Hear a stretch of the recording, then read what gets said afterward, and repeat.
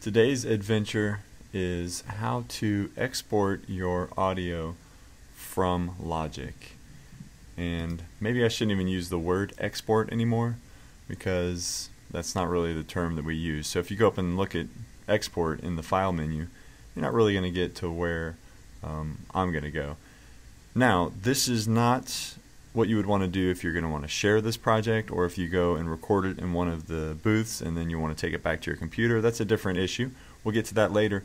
What we're talking about now is how are you going to maybe share this project, upload it to SoundCloud, put it on your phone, email it to yourself so you can listen to it over the weekend, share it with people, etc., etc. So there's a few things that you do want to check before you start. Number one, and by the way, I'm going to leave these tooltips on for just a little bit longer. You might check those out. You know, every once in a while, pause and say, "Oh, look at that." Okay.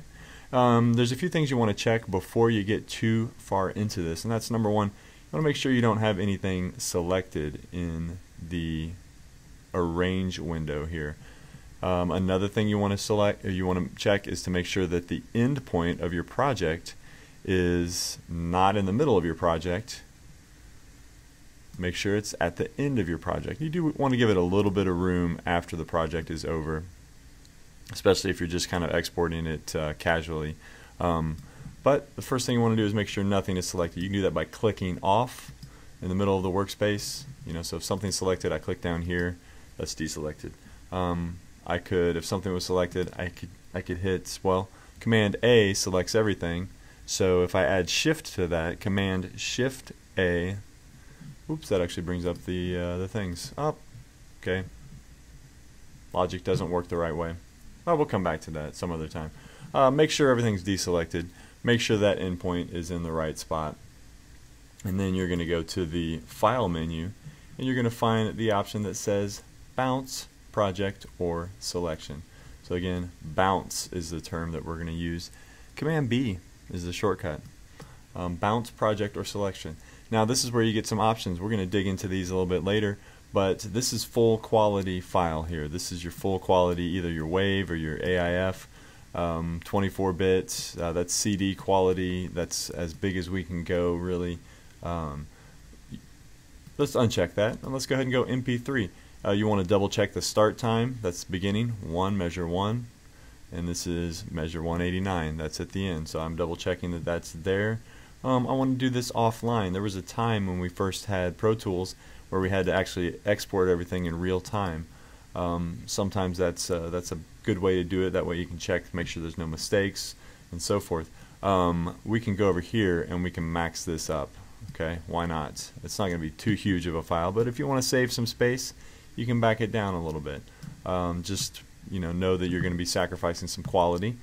I would go ahead and leave all these things unchecked. And for right now, we can go ahead and leave this normalize on. Later, I'll tell you what that means.